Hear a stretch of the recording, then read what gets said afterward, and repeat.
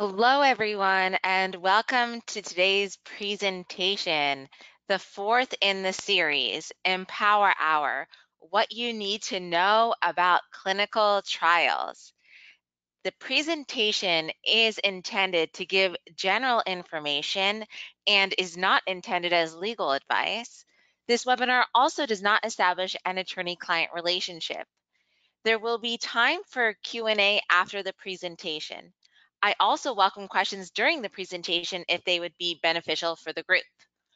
One last thing, I also want to say that I hope to be able to answer your questions, but there may be instances I might have to tell you I don't know it, either because it's not information I have offhand or it might be too specific for today. However, I encourage you to fill in an online intake with us so we can properly research the information. Before we get started, just a couple of housekeeping items. I will do my best to leave time for questions at the end of the workshop. This presentation is recorded. The questions that I will be answering at the end will not be recorded.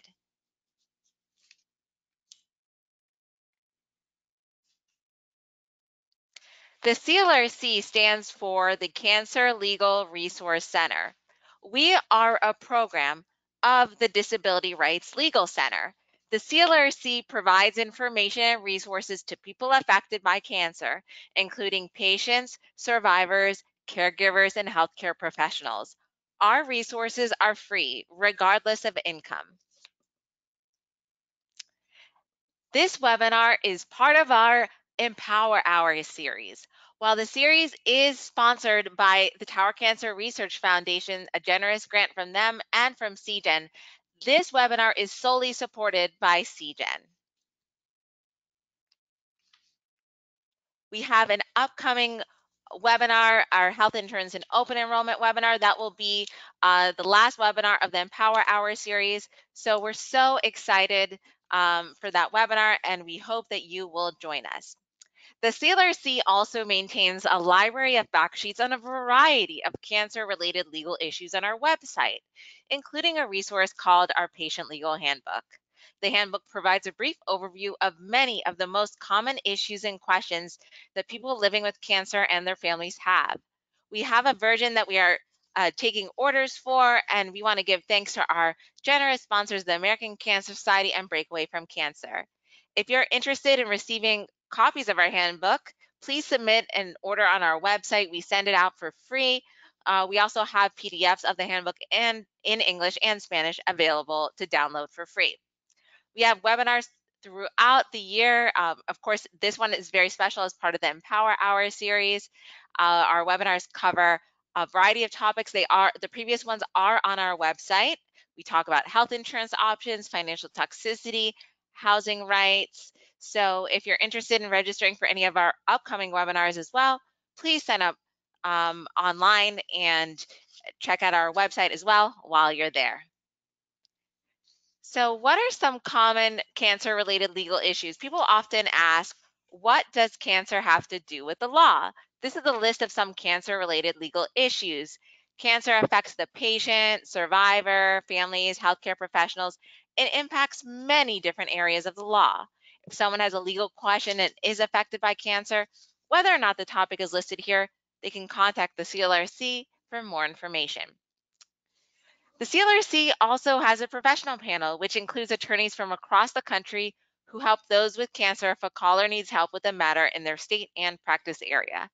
You saw on the previous slide the practice areas that attorneys handle, but just to recap some of them: landlord-tenant, health insurance matters, medical malpractice, estate planning, employment law, and divorce law. It's a minimal commitment. All that the attorney agrees to is a half-hour consultation. It is very easy to apply, and it is free to apply. Now, as you can see on your screen, we are the Cancer Legal Resource Center, and of course, we like to provide you with resources. So certainly check out the way to fill out an online intake, or if you'd prefer to leave us a message, you can call us at the toll-free number. You don't have to do both. We will get to you. So make sure to figure out the best way you want to contact us. And of course, that's the link to our webinar. So the webinars are all posted on our YouTube channel after, so you can feel free to not have to take notes during this presentation. You may if you'd like, but if there's a part of this presentation that you'd like to listen to again, or you'd like to write something down, you can always pause it on the YouTube video, which will be posted afterwards. So certainly check out our website and our previous webinars online. All the information we provide at the CLRC is free, though we do not provide legal advice or direct representation. If you have questions about your specific situation, you can contact us. You don't have to ask a question today, or if you're thinking about the presentation after and all of a sudden a question comes to you, you can contact us, and all you have to do is go on our website or call the phone number that you see on your screen. We can research laws and resources for you and provide you with free customized resources. Everything is confidential. So let's dive in. More than 1,300 cancer medicines are in various stages of testing, according to a report released in 2020 by PhRMA, a drug makers trade group. This list includes studies of already approved drugs that are being studied for new uses, as well as phase 1 studies of unapproved agents. So as you can see on your screen, an overview of what we'll be discussing today. This is, of course, a very hot topic right now, clinical trials. So we're going to break things down. So at the end of this hour, you're going to feel more empowered, hence the Empower Hour series, about information that's helpful to you or to someone else. So just in case if you ever want to pursue a clinical trial, you have the information you need. And even if you're deciding whether it's a good option for you, it is helpful to know the context and the information so you can make the best decision for yourself. So why are clinical trials important? Cancer clinical trials have led to scientific advances that have increased doctors' understanding of how and why tumors develop and grow. As a result, doctors have made progress in preventing cancer and diagnosing cancer, slowing or stopping the development of cancer, and finding cancers that have come back after treatment. Because clinical trials may involve hundreds or even thousands of people, it often takes a long time to find out the results.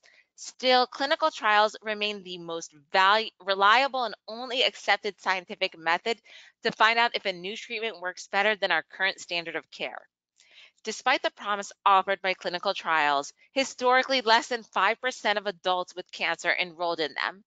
There is a more recent article, such as in Cancer Therapy Advisor, that says that it may be closer to 20% or more.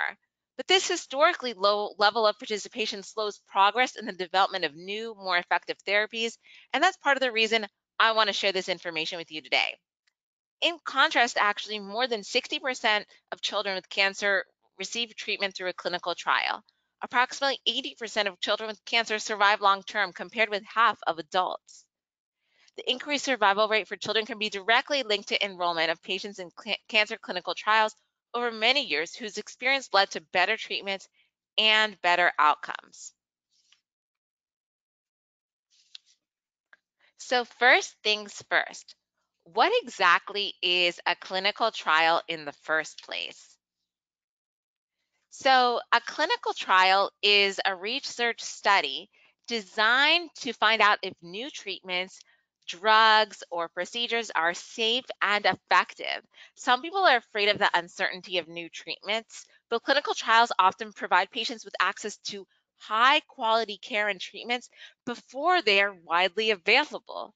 Government and non-governmental organizations may sponsor clinical trials, and clinical trials are often available at a variety of hospitals and doctors' offices. Many clinical trials evaluate new treatments to find out whether they are safe, effective, and possibly better than the current or standard treatment. However, there are many different types of clinical trials.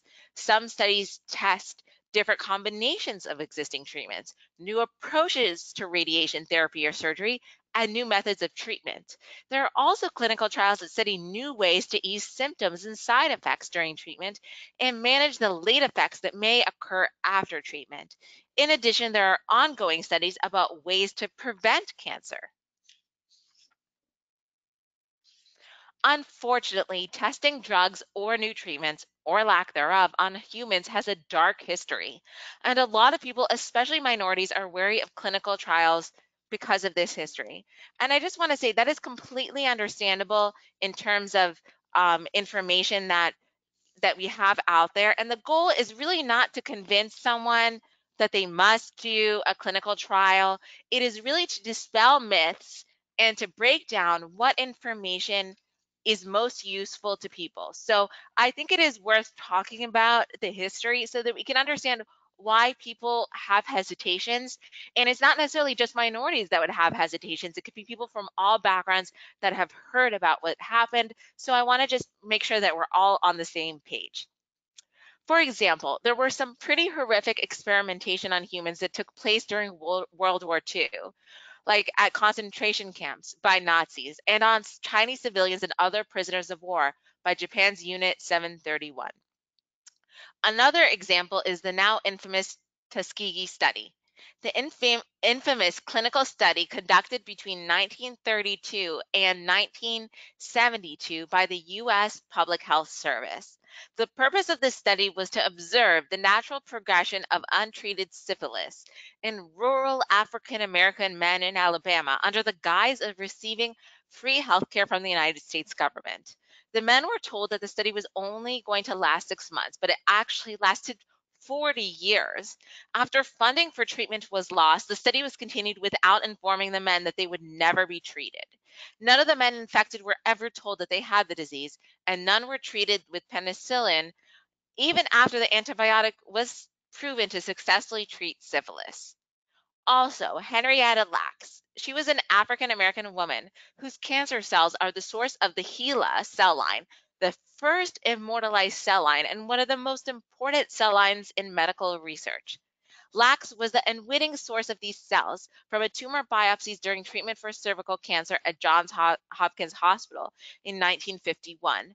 These cells were then cultured by George Otto Gay, who created the cell line known as HeLa, which is still used for medical research. As was then the practice, no consent was obtained to culture her cells, nor were she or her family compensated for their extraction or use.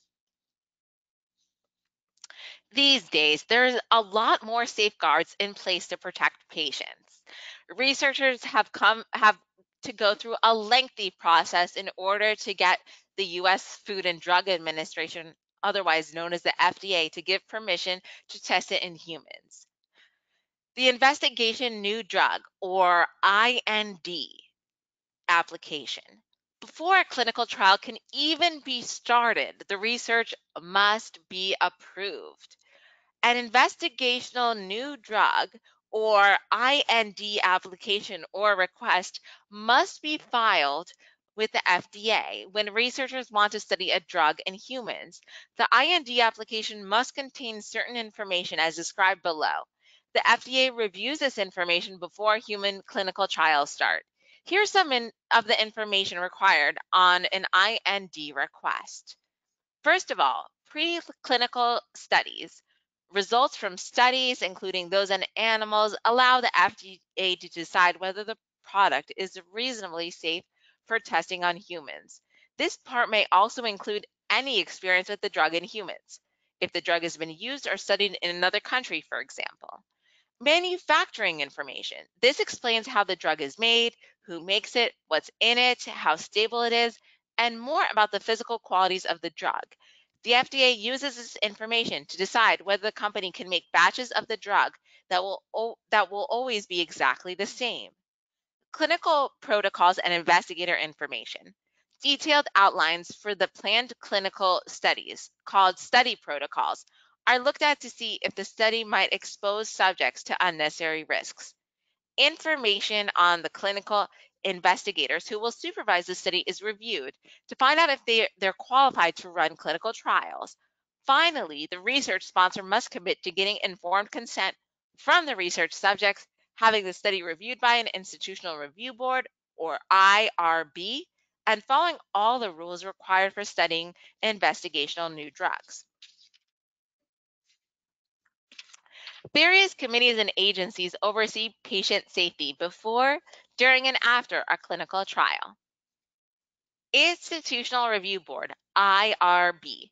An IRB is an independent committee of doctors, statisticians, experts who prepare and analyze statistics, community advocates, clergy, lawyers, and others who ensure that a clinical trial is ethical and that the rights and welfare of study participants are protected.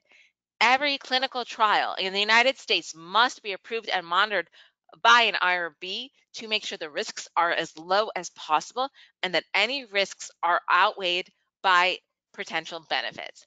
All institutions that conduct or support medical research involving volunteers must, by federal regulation, have an IRB that approves the clinical trial before it begins and reviews the research periodically until it is completed. Federal agencies. Federal agencies also approve and monitor clinical trials, including the U.S. Food and Drug Administration, or FDA, and the National Institutes of Health, NIH. The FDA and NIH are responsible for approving drugs and monitoring research. Both agencies make and enforce regulations to ensure the safety of clinical trial participants. Data Safety Monitoring Board, or DSMB. The DSMB is an independent group of doctors, medical ethicists, statisticians, and other health professionals that monitor a clinical trial for safety and scientific relevance throughout the study period. For example, if a new treatment is causing many patients to drop out of the study because of severe side effects, the DSMB may recommend stopping the study. Alternatively, sometimes a new treatment works so well that it is unethical to continue to give it to one group of patients and not the other. In this case, the DSMB may recommend stopping the standard of treatment and offering the new treatment to all participants in the study. A DSMB is especially useful for large clinical trials that are taking place in many locations because they review all of the data accumulated from clinical trial sites. A DSMB is separate from an IRB. The IRB usually looks at the clinical trial before it starts. The DSMB reviews the study after it starts and makes recommendations to the IRB about stopping or continuing the study. In addition to the regulatory safeguards in place for clinical trials, patients have certain rights when it comes to participating or not in a clinical trial. Patients are not always aware of their rights regarding clinical trials. Once you've signed up, you are not required to stay in it, and you're never required to sign up for a trial in the first place. So let's talk a little bit more about people's rights. You have the right to not participate or to drop out at any time. You have the right to be given comprehensive information about the study. You have the right to ask questions and be given answers as soon as possible.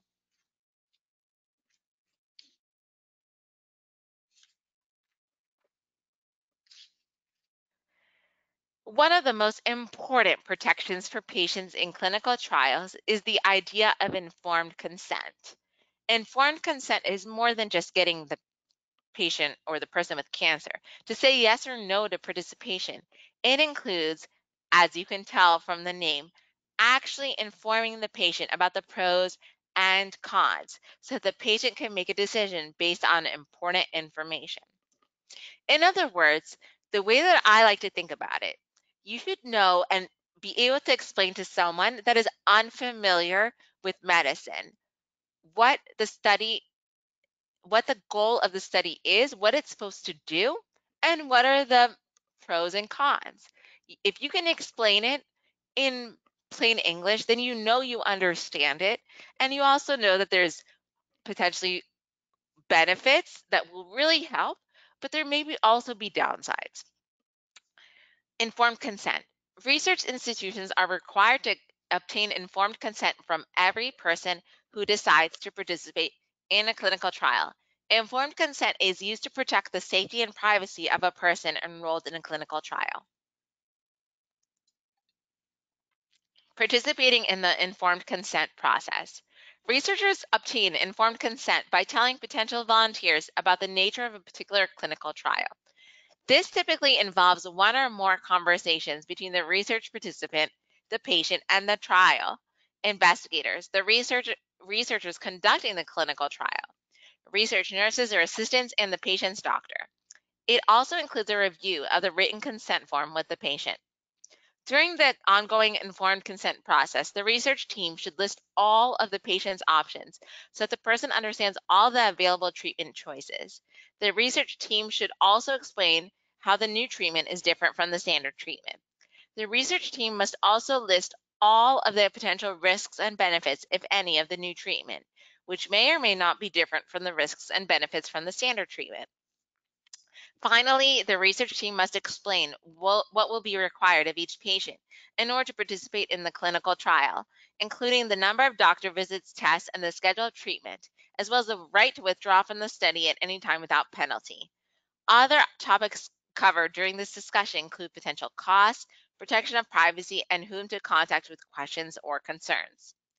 Informed consent for a clinical trial or investigational drug or procedure where the new treatments are compared to the current standard treatment usually includes more information than the consent for a standard treatment.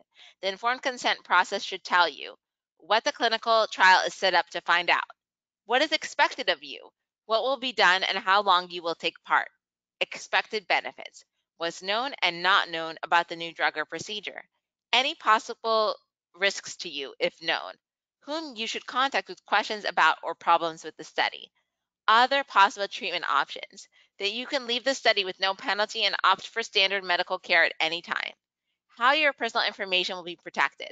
The informed consent process is meant to give you ongoing explanations that will help you make educated decisions about whether to start or stay in a clinical trial.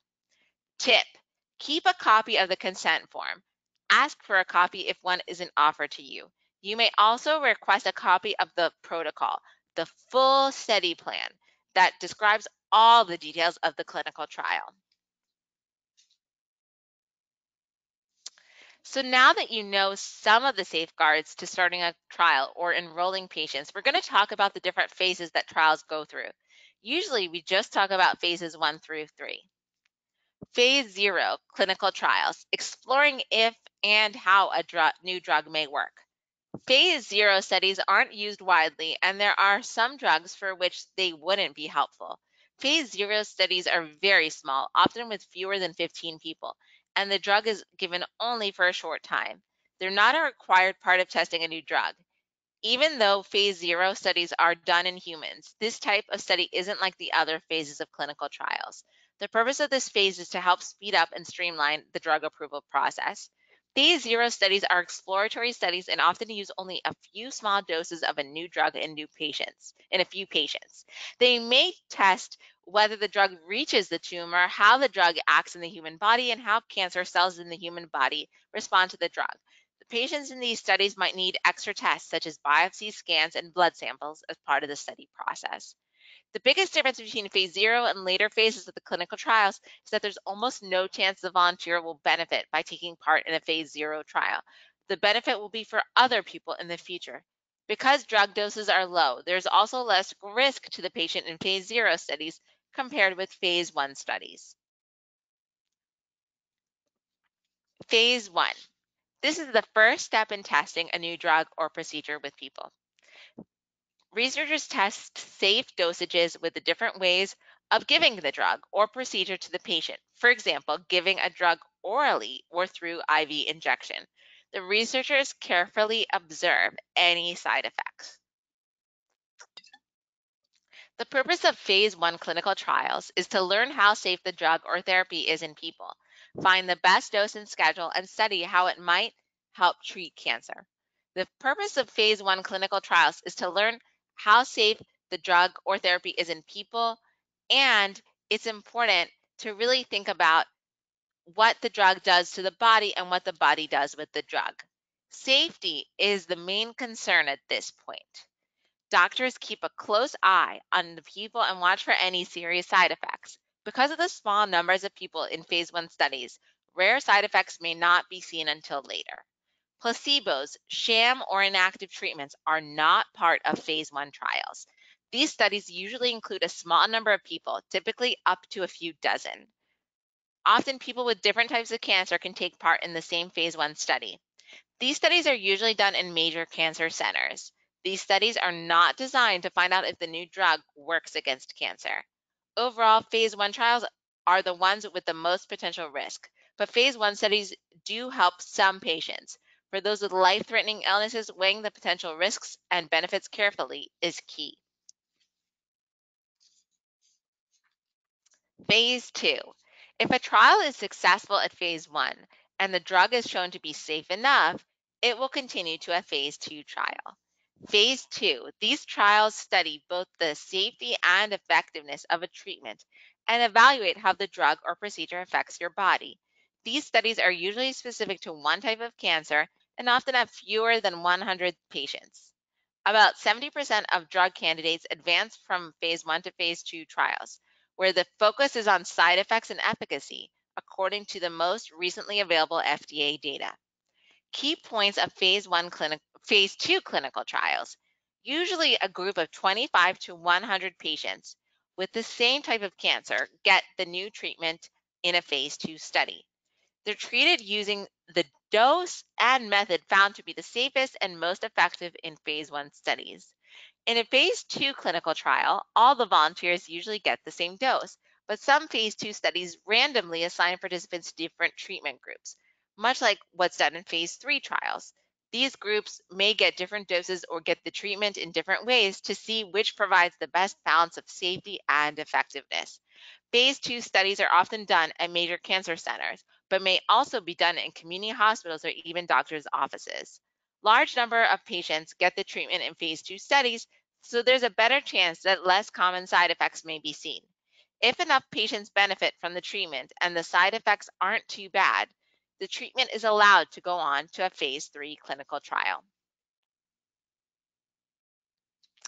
Only 33% of drugs then move from phase 2 to phase 3, according to the most recently available FDA data, which also says approximately 50% of drugs that advance to phase 3 succeed.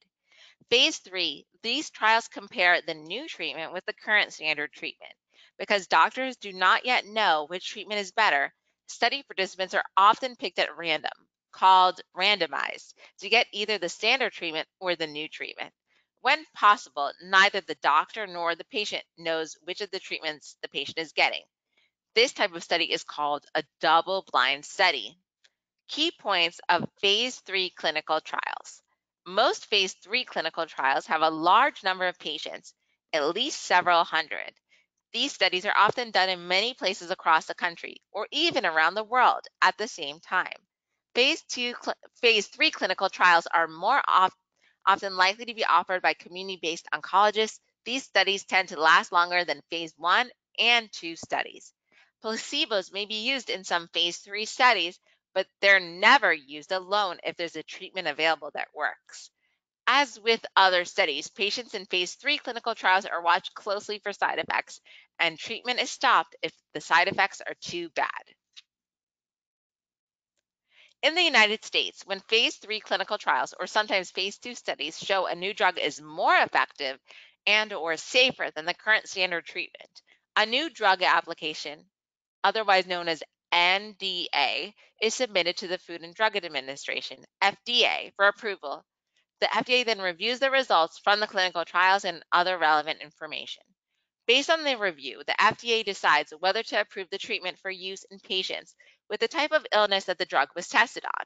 If approved, the new treatment often becomes standard of care, and newer drugs will then have to be tested against it before being approved. If the FDA feels that more evidence is needed to show that the new treatment's benefits outweigh its risks, it may ask for more information or even require that more studies be done. Phase 4. These trials research the long-term safety and overall effectiveness of treatment. These studies take place after treatment has been approved for widespread use. Not all drugs go through phase 4. Key points of phase 4 clinical trials. Phase 4 studies look at drugs that have already been approved by the FDA. These drugs are available for doctors to prescribe for patients, but phase 4 studies might still be needed to answer important questions. These studies may involve thousands of people. This is typically the safest type of clinical trial because the treatment has already been studied a lot and might have already been used in many people. Phase 4 studies look at safety over time. These studies may also look at other aspects of the treatment, such as quality of life or cost effectiveness.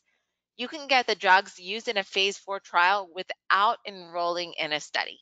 And the care you would get in a phase 4 study is very much like the care you would expect if you were to get the treatment outside of a clinical trial. But in phase 4 studies, you're helping researchers learn more about treatment and doing a service to future patients. Possible benefits: getting access to high quality care, close monitoring by doctors, playing a role in improving future treatments, and you might be the first to benefit from a new treatment or procedure. For the most part, clinical trials other than phase 0 have some of the same potential benefits. You might help others who have the same condition in the future by helping to advance cancer research. You could have access to treatment that's not otherwise available, which might be safer or work better than current treatment options. You may increase the total number of treatment options available to you, even if you haven't yet had all the standard treatments. You may feel you have more control over your situation and are taking a more active role in your healthcare. You'll probably get more attention from your cancer care team and more careful monitoring of your condition and possible side effects of treatment if you take part in a clinical trial.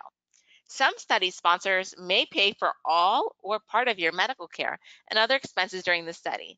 This isn't true for all clinical trials. Be sure you know who's expected to pay for your care before you enroll in the study.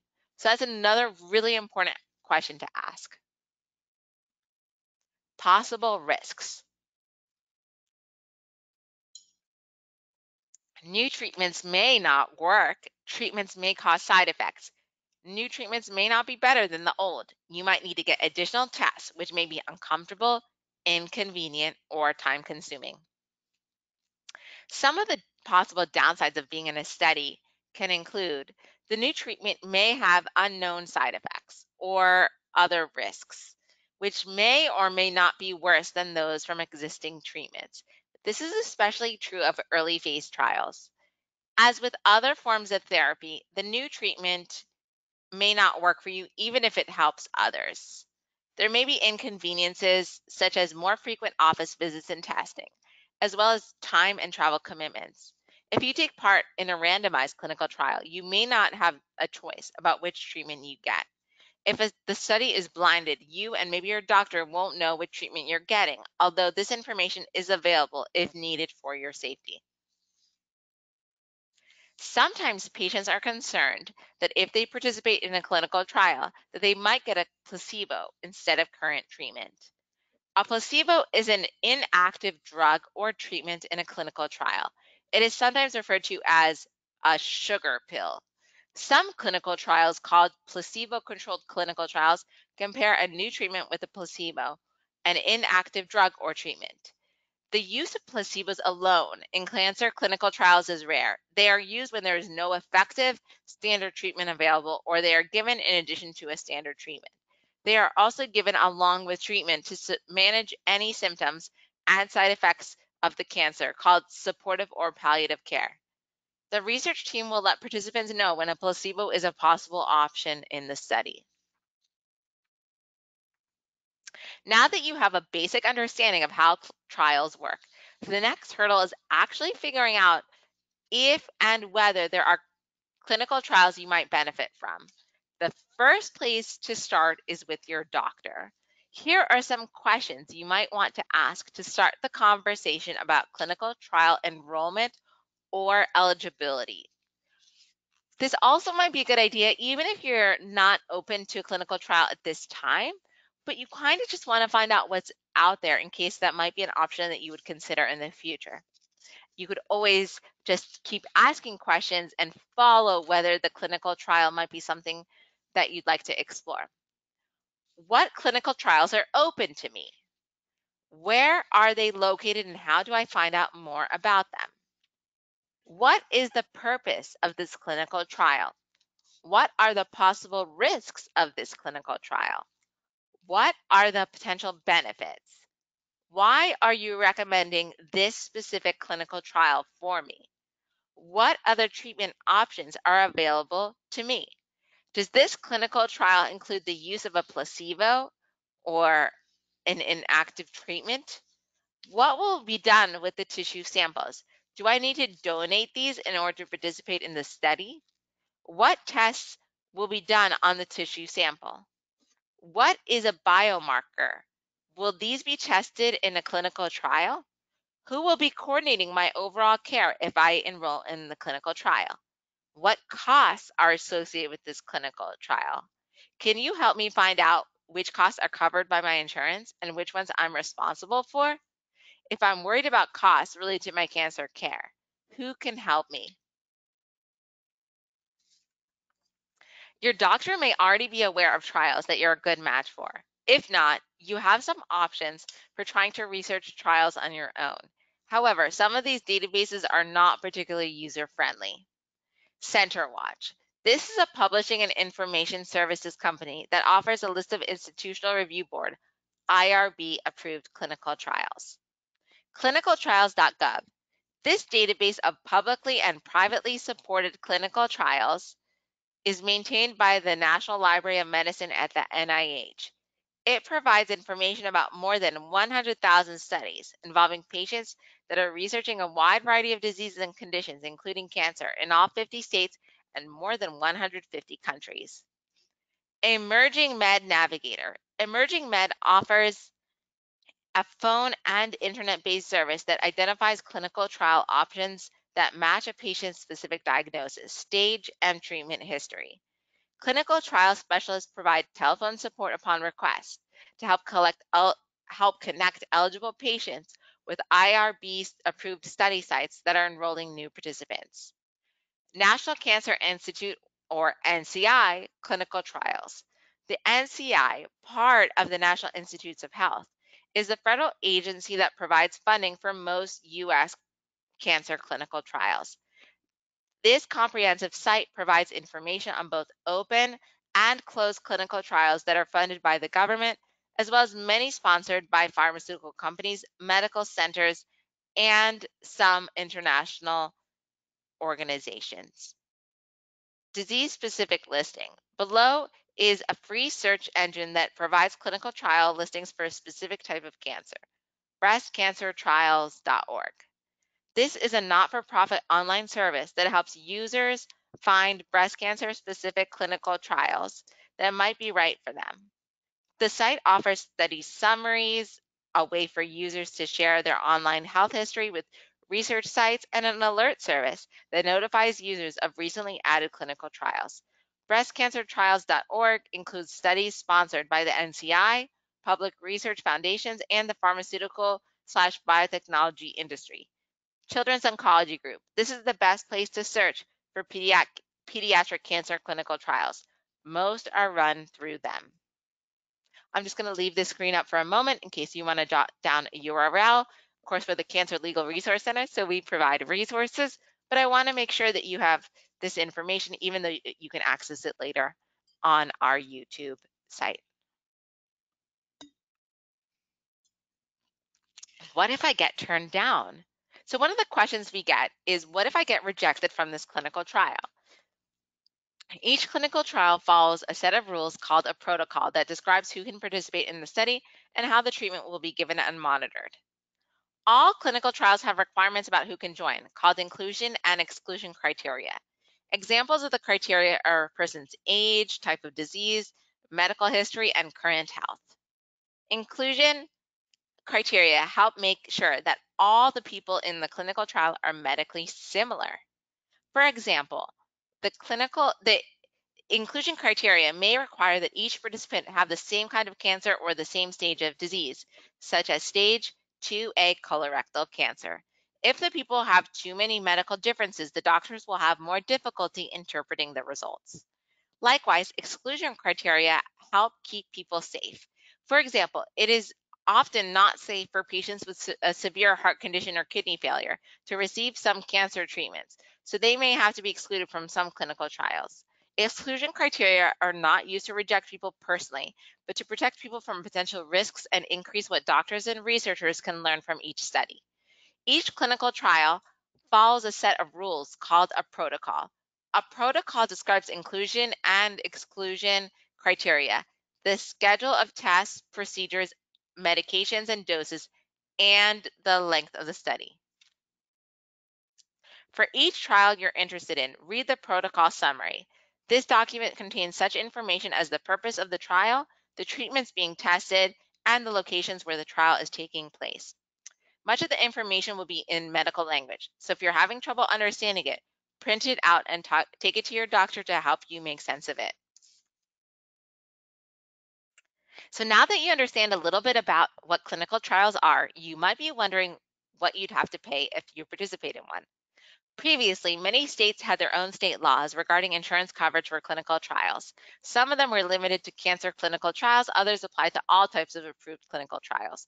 However, when the Affordable Care Act was passed in 2010, it outlined many changes with respect to health insurance coverage generally and health insurance coverage with respect to clinical trials.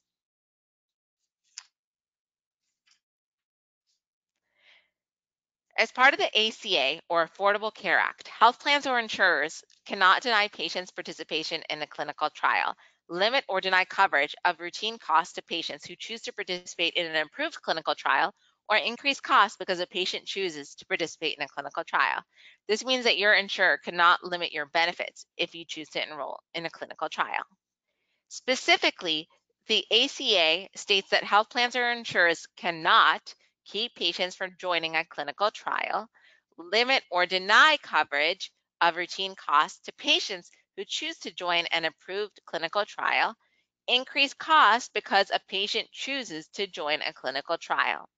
Your health insurance provider may also require you to visit a doctor or hospital who participates in your health plan's network. However, if your plan includes coverage for out-of-network services, the insurer must cover your routine costs of care for an out-of-network clinical trial.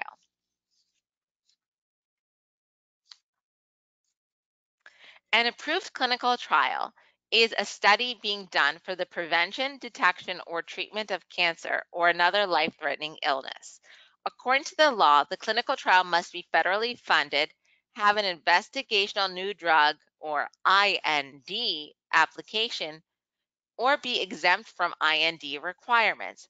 However, your doctor or the study sponsor can tell you if the clinical trial you're considering is covered by the Affordable Care Act. Federally funded. This means that the clinical trial is approved or funded by one or more of the organizations listed below. National Institutes of Health, which includes organizations under the NIH, such as the National Cancer Institute, NCI, and organizations funded by the NIH or NCI, such as academic institutions, designated cancer centers, and cooperative groups.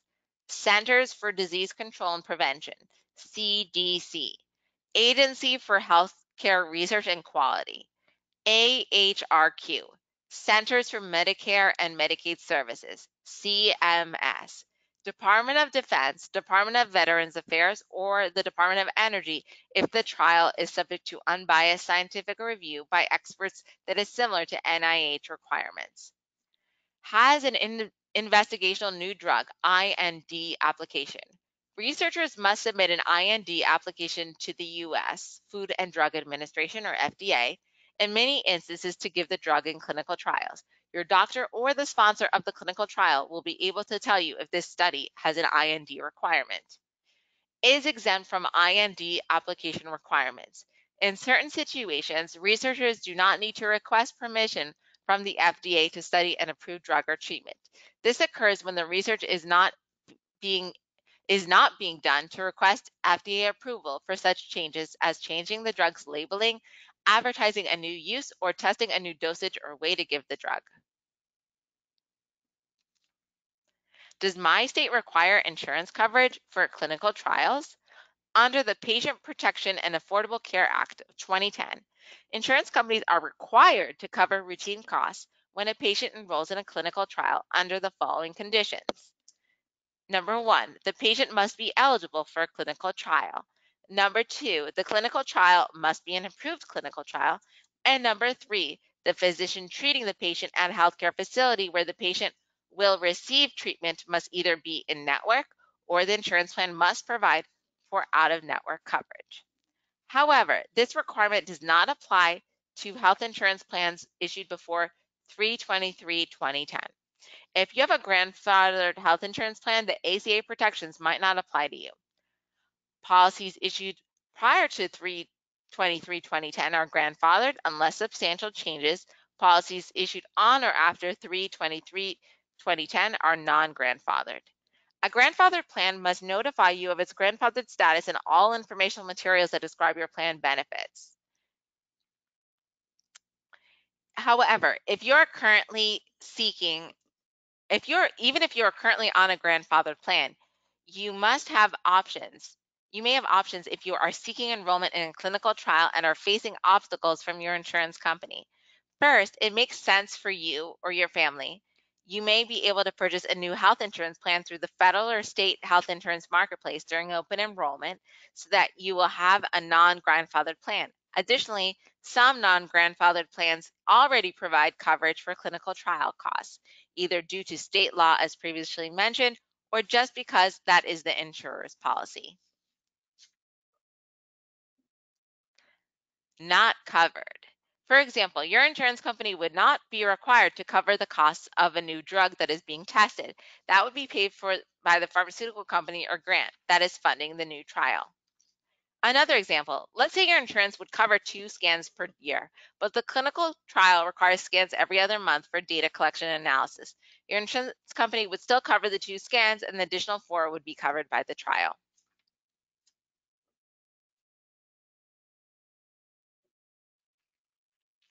Medicare. The Affordable Care Act does not affect Medicare coverage of clinical trials.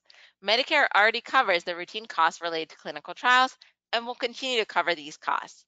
Medicare covers the following costs associated with a clinical trial: any drugs, procedures, and services you need while participating in the trial that would normally be covered through Medicare, even if you were not participating in the trial. Medical care needed to give the treatment being studied. For example, care related to the actual administration of chemotherapy would be covered, but the drug may not be. Medical care related to any health complications from the clinical trial, such as prevention and management of side effects. Medicare does not cover any research-related costs. There are special rules for people enrolled in Medicare managed care plans called Medicare Advantage plans. If you are enrolled in a Medicare managed care plan, traditional Medicare coverage provides coverage of the routine patient costs of a clinical trial. The Medicare managed care plan pays any difference between your out-of-pocket costs in traditional Medicare and your out-of-pocket costs in your Medicare managed care plan. Just like under private health insurance, Medicare is not required to cover some non-routine costs.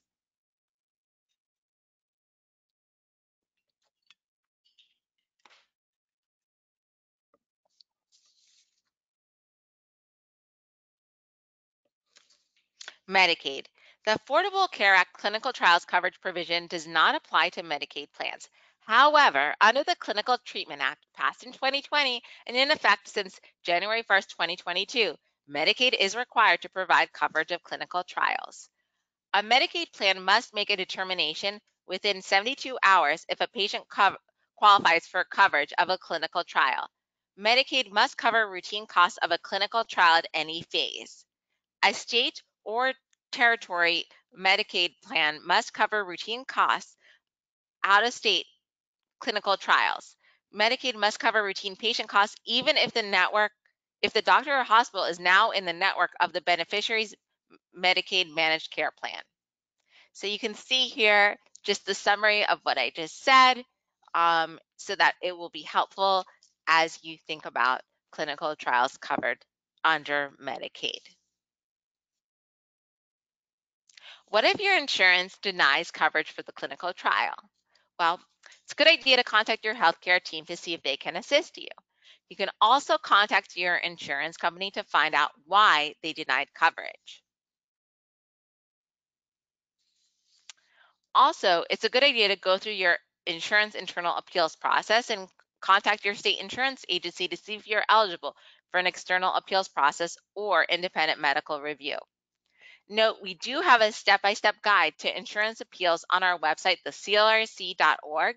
You may need to go through the internal appeals process before seeking an external review, but hopefully your healthcare team and or the study sponsors might be able to provide some assistance with appealing the insurance company's decision. Sometimes we hear from patients who need to access experimental treatment outside a clinical trial. There may be any number of reasons as to why some people are unable to enroll in a clinical trial. Maybe there are no trials currently recruiting new patients for the type of cancer the person has, or maybe there aren't any trials at all. Maybe the person is not in the age range that is being tested. Maybe some person's kidneys or liver aren't functioning well enough to qualify, or maybe the trials are out of state or in another part of the state and are too logistically challenging to get to or deal with. If the person is unable to access new or experimental treatment through a clinical trial, there may be other options available depending on your specific situation. These are 3 potential options. Expanded access, sometimes referred to as compassionate use, is a program run by the Food and Drug Administration which provides a venue to access experimental drugs outside of a clinical trial. When a patient is unable to use the investigational medication as part of a clinical trial, whether because a patient is not eligible for any ongoing clinical trials or there are no ongoing clinical trials, patients may be able to receive the product when appropriate through the expanded access program. If that is the case, the patient must first obtain FDA approval. How does a patient get approval for compassionate use medications? Number 1, the patient and a licensed physician are both willing to participate. Number 2, the physician determines that there are no comparable or satisfactory treatment available to monitor or treat the condition. Number 3, the probable risk of taking the investigational medication is not greater than the probable risk from the condition. Number 4, the FDA determines that there is sufficient evidence that the investigational medication is safe and effective to support its use in the circumstances, and that providing the medication will not interfere with clinical investigations to support marketing approval. Number 5, the sponsor, the company developing the medication, clinical investigator, or patient's physician must submit a clinical protocol, which is a document describing the treatment plan for the patient that is consistent with FDA regulations. And number 6, the patient must be unable to obtain the investigational drug through participation in a clinical trial. Patient safety being a priority, the FDA must determine the potential benefit justifies the risk, that the risk is reasonable in that context. Even with safeguards, there are always risks and unknowns about safety and effectiveness. What are some hurdles to receiving medication under compassionate use? The pharmaceutical company or the company sponsoring the medication must agree to provide the medication under a compassionate use program. The FDA cannot require a company to provide an investigational drug for compassionate use access. Allowing a patient to use a specific medication is at the discretion of the company who makes the medication. Cost. Individuals may have to pay the cost out of pocket for the use of the medication under compassionate use, unless the pharmaceutical company is willing to provide the medication at no charge. Often, health insurance companies do not cover the cost of compassionate use medications. Individuals should contact their insurance company for more information. Company discontinues expanded access. A pharmaceutical company that was providing an investigational new drug under compassionate use may decide to stop providing it. The company you ask could refuse your request and or withdraw approval. The FDA cannot compel a sponsor to provide it. If the company refuses to allow you to continue using a prescription drug, you may try putting pressure on the pharmaceutical company through social media or developing a petition on change.org to plead with them to not discontinue a drug that is working for you.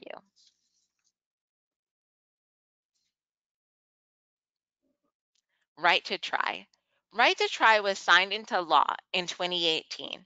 Right to Try gives terminally ill patients the right to request to use experimental medications that have not yet been approved by the Food and Drug Administration. The laws do not require physicians to prescribe experimental therapies, do not require insurance companies to pay for them, and do not require manufacturers to provide them. The bill is intended to encourage drug makers to more freely provide more experimental medicines by limiting the drug maker's liability. The law directs the drug makers to submit to the Department of Health and Human Services an annual summary of use under the Right to Try provisions of their experimental products. These reports are to include the number of doses supplied, the number of patients treated, the uses for which the drug was made available, and any known adverse side effects. The name and the way that this law has been talked about have been pretty misleading for consumers and may give false hope to many. And this allows people to request medications that have only made it through phase 1 trials, as we already discussed earlier in this webinar. Most drugs that pass phase 1 don't end up getting approved for a multitude of reasons, including that they might not actually be effective. Despite good intentions and the legislation's name, Right to Try legislation grants no rights. It merely grants permission for a patient to try to get experimental medication from a pharmaceutical company.